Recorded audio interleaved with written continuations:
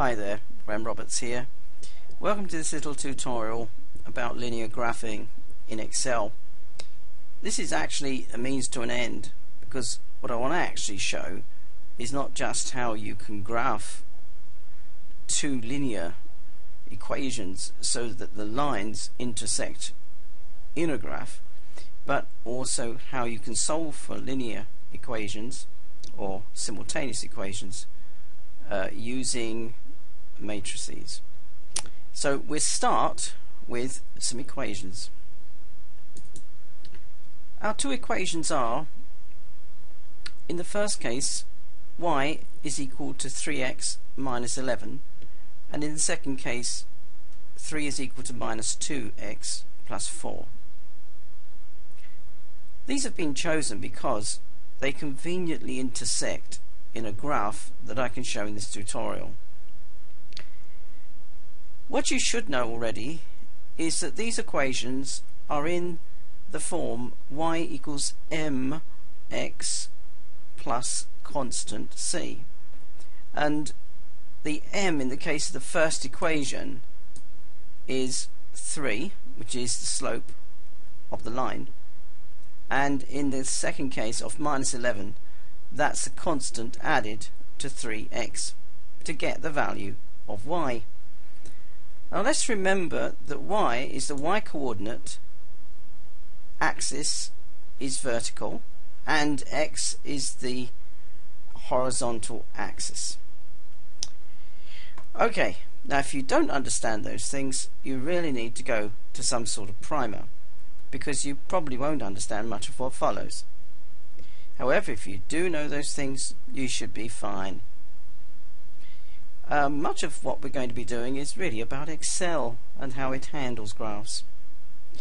Well, the first thing we need to do if we're going to solve this in Excel is to have a table showing the value for y computed from the equation, that is, that 3x minus 11 is y.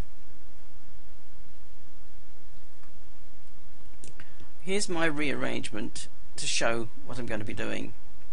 So x1 and y1 are going to be coordinates on the graph with values computed from the equation of the line, which is this equation, and x2, y2 will be computed from this equation, and I'm just going to make them happen down here in this line. Since I know where I'm going, I'm going to start with 0. So I'm going to put 0 in here, and the next value for x is going to be the previous value plus 1, and I'm just going to draw those down. Let's go down to, say, 19.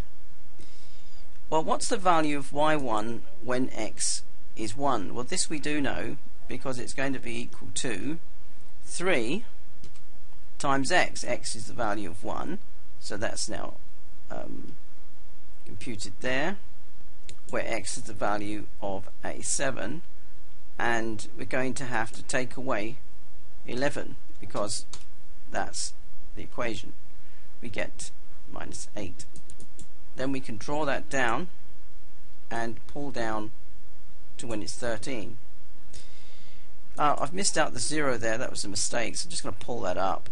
So it should give us minus 11. We can see that when x is 0, you should get a y value of minus 11. That's called the y-intercept, of course. Okay, we're going to do the same on this x2 axis, but of course it's going to be the same as this axis. So I'm just going to do equals here and just pull that down.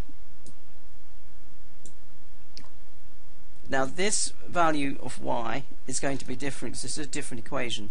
So it's going to be minus 2 times, and obviously we want the x value, and we're going to add 4, and we get 4 because again that's the y-intercept. So if we now drag that down, we get a table. Now I'm just going to delete the last one here because I really only want a dozen values. It's only an illustration. So now, well, of course we've got 13 values because we start from 0, but you see what I mean. So, okay, what we're going to do next is make a graph. Well, in order to make a graph in Excel, we really need to tell it that we want to make a graph. So we say insert, and then we find some way to insert a graph. We could insert a line graph. You'd be right in thinking a line graph would be suitable, except you wouldn't, because in Excel it doesn't quite work like that. What we actually want is a scatter graph, which has various forms, and one of them, the scatter with marked points, is the one I quite like for this tutorial. So miss out the line because it's not quite what we want, and we get this. Now that's not very inspiring because it's just a blank axis. We need to tell it what the data points are. In fact, we need to tell it quite a lot of things. So the first thing to do is probably to click on the plot area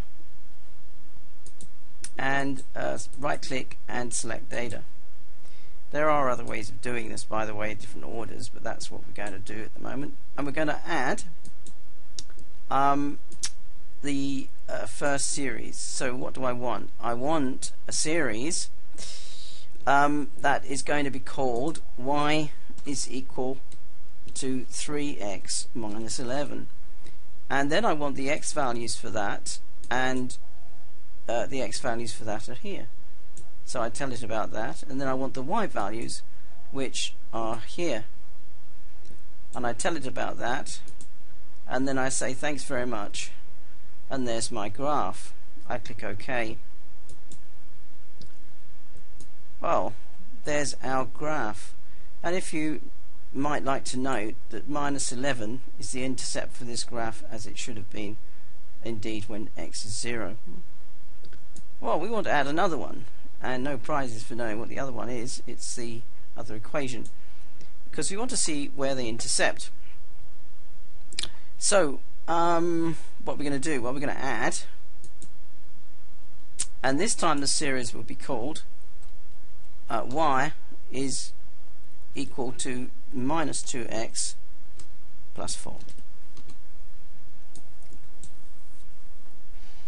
And the x series, well, we could use this x series, but don't, because Excel doesn't quite like that sort of thing. And so we're going to go over to here, the very same x series that we had before, because we're trying to keep it all on one graph. And we're going to then say we want the y value to be this one. Right, so when we say OK, we should see, oh, in fact it's happened already, I think. We see the other graph has been drawn with a different color. How fortuitous. Right, so we'll click OK on that, I think, for the moment. We can see that there is an interception, and the interception is somewhere between 2 and 4 on the x-axis, and between 0 and minus 5 on the y-axis. If we look at the tables, and these tables were of course cunningly chosen, you will find that there is in fact a match on this line here. That line there is saying that when x1 is 3, y1 is minus 2, and y2 is also minus 2. So there should in fact be an intercept there, and that does look about right. In Excel, if we go to layout, we can choose to do something with the axes. Now the horizontal axis, which of course is x in this case, we can say we want to do something with it, and I don't really want to do anything with it. The vertical axis, I could show a default axis. Let's just see that. There it is. And well, I said we don't want to do anything, but for the sake of it, we'll just go there and do the primary show default axis. Okay, if we go to layout, we can also do grid lines, and the vertical grid lines might be quite useful here. We do the major grid lines, you can see a little bit more clearly what is going on, and if you do more to those grid lines, you can have major and minor, you do kind of get a greater visual acuity on finding that intersection. I'll make that a little bit larger, and you can see it even better there. You can see that that is in fact 3 minus 2. There are other things we could do to this graph in order to show that more clearly, but I'm not going to do that at the moment. We should have a chart title. It does look a little bit wrong not to have a chart title. So where do we go? We can go to chart title here. In fact, there's it's very easy to do this. If I just click on there, and I can either type in there, well, I'll just type in there and say linear equations, and I can pull that above it or pull it down a bit, as is my want, but anyway, I'm going to leave it where it is. We can also label these axes, as we've already labeled the series. We could label these axes as X and Y. If you want to do that, you need to find the axis titles, and you can say you want the title below axis. Well, that's the x-axis, so we just say x-axis, and you get the idea. There you go, and I'll just do the y-axis and come back. Okay, we spent a dozen minutes or so over this. What have we got? We got an intersection of two lines, but we know that those lines, each of them was computed, literally computed, from two linear equations, and we know that graphically we've solved for x and y. We can visually find the value for x and y. We could also look through the tables in this case. We could also find these values through goal-seek. Now, goal-seek is something you have in later versions of Excel under data, where you've got the what if, which is not being shown here because I've got nothing to. I'm selecting the graph. I think that's what it is. Now, forgive me if I rush through this. I've just pasted this up to show you goal-seek. Y1 has got a value of 13. If you look at the formula, because that's 3 times the value of A25, which is 8. But Y2 would have the value of minus 12, because that is minus 2 times A25 plus 4. The difference between those two values is literally found here. It's computed as B25 minus C25, which is the value of 25, coincidentally. And of course, that tells us immediately that 8 is not the solution. When x is 8, y is neither 13 nor minus 12.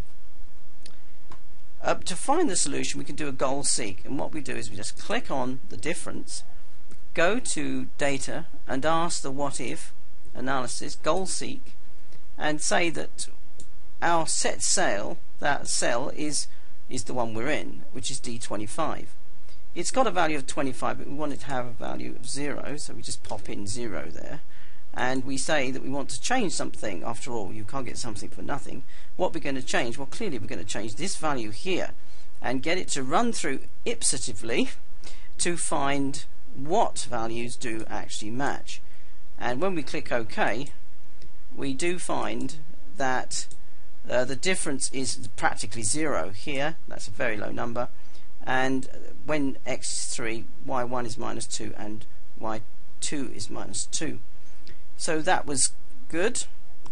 I did say at the beginning we were going to show how matrices find this solution for us. I need to just say before we do that a little something, and that is that matrices are different to solving simultaneous equations by either intelligence, that is algebra, or indeed by looking down tables, which is in fact even more intelligent because it uses the visual acuity of a human, usually with a very high intelligence and ability to spot patterns, and goal seek, which is very rigid and inflexible. It just works for this particular kind of example.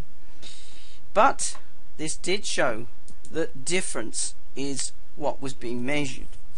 That is, there's what one's trying to do is find a time when there is no difference, or a place, a situation where there is no difference between the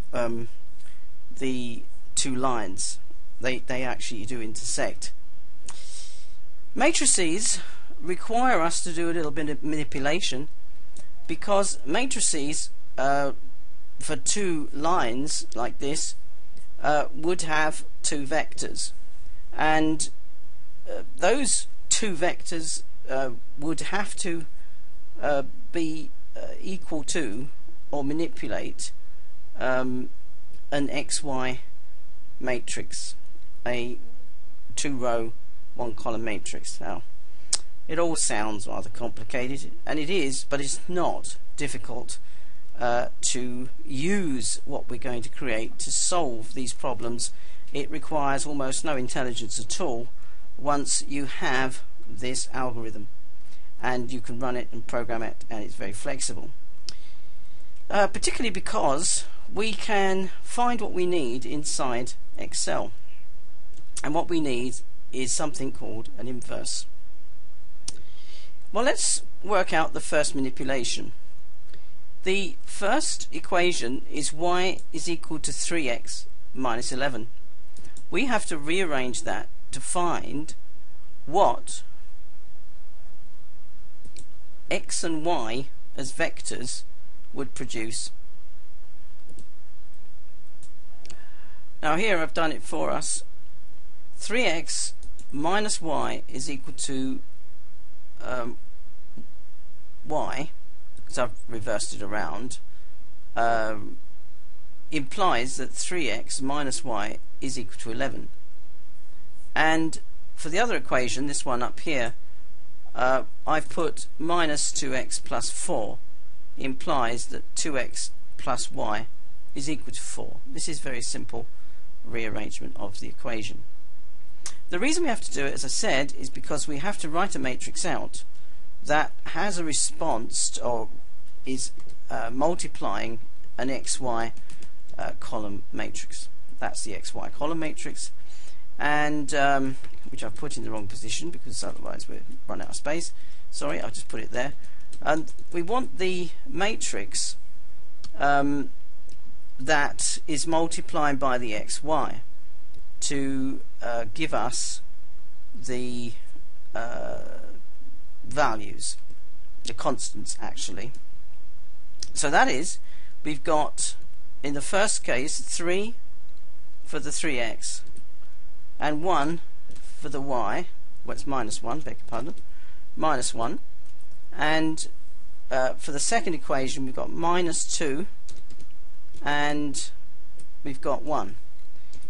Now the reason I mentioned at the very beginning of this little tutorial that we have the equations of y equals mx plus c, that the m is the slope, well, the m is the multiplier for the x, and here we have the multiplier, which is 3, so it's going to be when we take the row against the column here, it'll be 3x minus y, and when we take this row against the same vector, we get minus 2x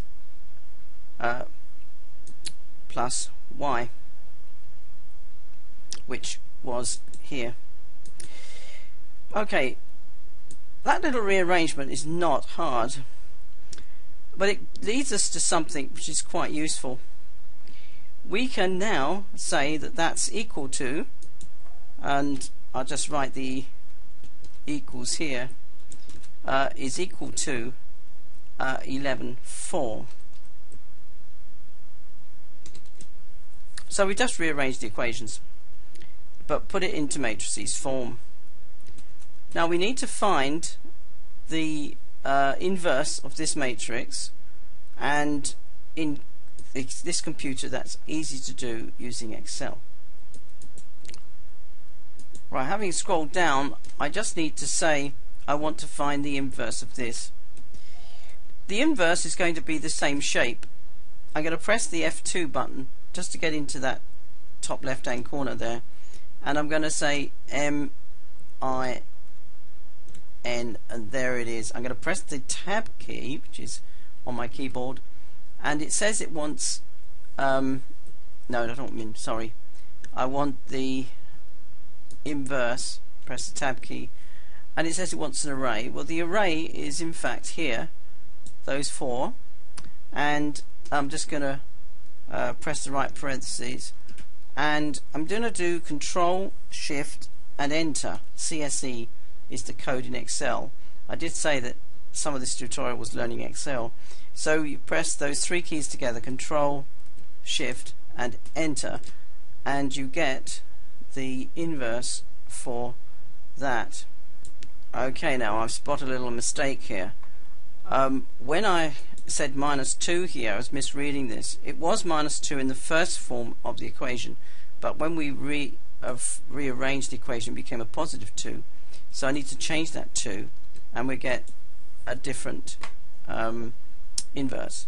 Now the inverse looks a little complicated. If we just change the format of that to fractions, it actually usually, unexpectedly I suppose, fractions maybe you think things look a little bit more difficult. I'm just going to change it to fractions, just one digit, and what we find is we get that. Now actually that in some ways is easier to understand, I think, because you can see that division by 5 is going on here, and that may show you that why it is that when we in fact in a moment multiply this by the 11.4, we do get out the solution.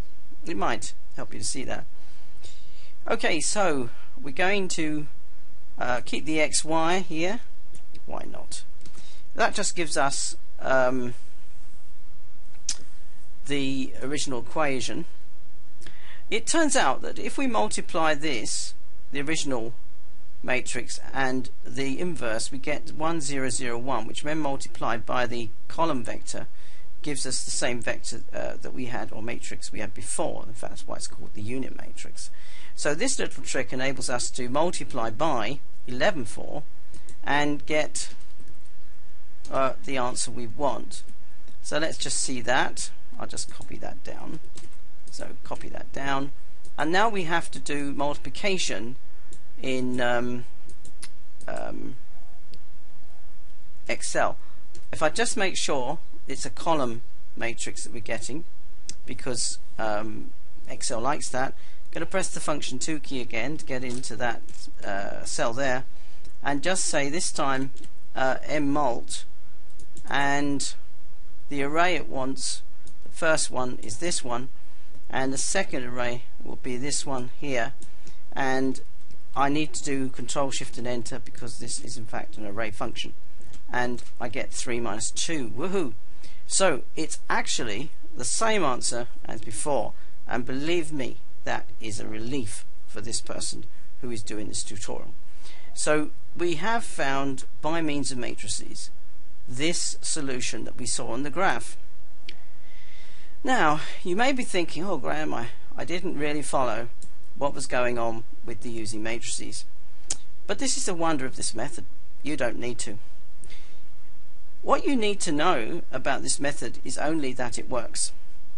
It doesn't matter how many simultaneous equations that we have. It could be 100 or 1,000 of them. This same method will work to find the solution, if there is one, of when they all intersect, if they do all intersect at the same place. Here's what you really need to know about equations. When you start, you have an equation. You reshape that equation simply to get the constant, as it were, on the right hand side. That is, you want some vectors, and so in the case of this one, you get that 3x minus y is equal to 11, and in the case of the second one, 2x plus y is equal to 4. You then, and this is very, very simple, you put them into a matrix format where they will, if multiplied out with x, y, or if you can do this in 3 dimensions, it doesn't matter, x, y, z, you come up with values. These values may in fact be empirical values. They may be values you found by measurement or practice. They don't have to be esoteric or even academic. They can actually be things you found in the real world doing experiments with things that perhaps travel at certain speeds in certain directions. So you can get data and arrange it so that you put it into this form and then multiply it through using a program like Excel, and it will produce every time the solution if there is one. For instance, you can ask the question just simply with this calculator that we have on the screen here. Is there a time when we just changed this, say I change that to 7 and that to minus 18, why? Don't know. But if I put that in, then we get a solution that when x is 1.930233, y is 0.139535. So if we were to plot this new equation, which I've just invented off the top of my head, we would find by graphing it that they actually, this new line, it did intercept with the previous line, which was of the equation y equals minus 2x plus 4. Well, thank you for watching. I hope I haven't tried to do too much in one tutorial. If anything, what I'd like you to take from this is that when you're messing about with linear equations, you can, when you plot them, perhaps see what's going on more readily than when you just try to follow the manipulations of numbers. And that in the case of linear equations, the values are in the end coordinates, and indeed in real life vectors, because these lines in real life, if they were talking about the movement of a vehicle, would be in a particular direction. They have an angle to each other, and the nominal arrangement of the graph. So matrices, when you manipulate matrices, you're actually dealing with the coordinates and vectors, but it's all made very simple. Once you've got an equation, or two equations, or three, or four, or many, you can, by simple finding of inverses and multiplying back against the values that you've got from the rearranged formula, come up with the solution if it exists.